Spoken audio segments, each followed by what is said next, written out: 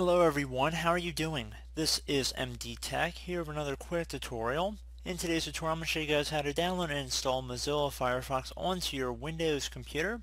So this should be a pretty straightforward tutorial, and without further ado, let's jump right into it. So we're going to begin by opening up the web browser, and you want to navigate over to google.com. Doesn't matter what web browser you choose to open, but you want to navigate over to Google, and you want to type in Firefox and hit enter.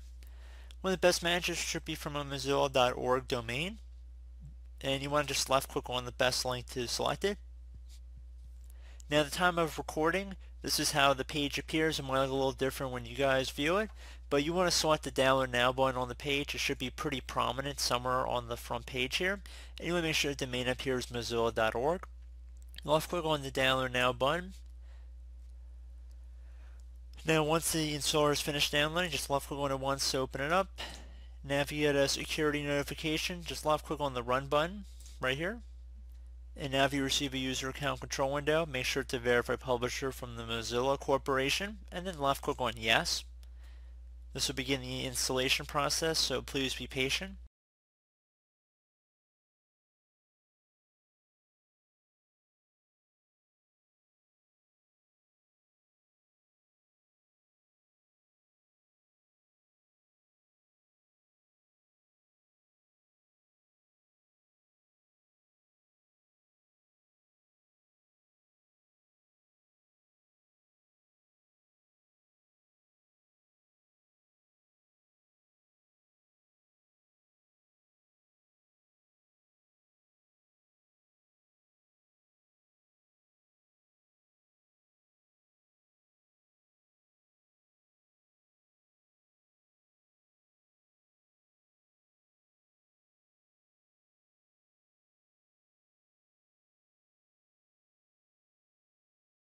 And once it's done, you can set it to your default browser if you choose, but that's completely optional.